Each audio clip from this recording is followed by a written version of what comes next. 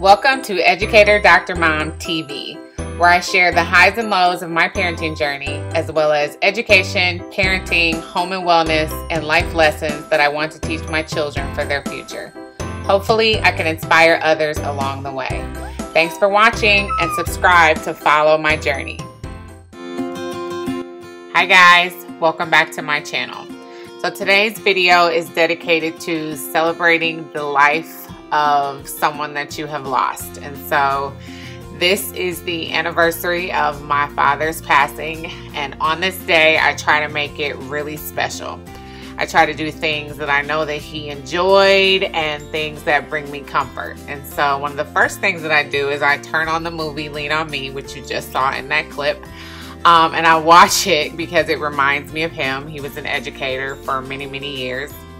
And then I start cooking his favorite meal, which is red beans and rice. And I add some of my mom's Creole roots to it, which is a little bit different, but I think that he would have loved it like this.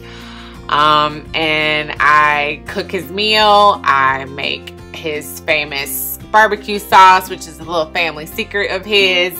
And then also I make cornbread, which he had to have with every meal. It's kind of a family joke. And I make barbecue wings. And this is his favorite meal. And when I eat it, I think about him. My eyes water, my nose runs a little bit, which he did when he was eating something that he really liked. And so I think about that while I'm eating it. I also always try to get a flower just to remember him, and I always light this candle that I have. Another thing that I do is I read this book, or I look through this book.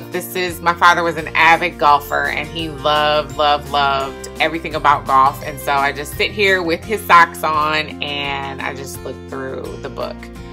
I also take some time to just reflect and look at old pictures of him. This is one of my favorites. I have it in my daughter's room.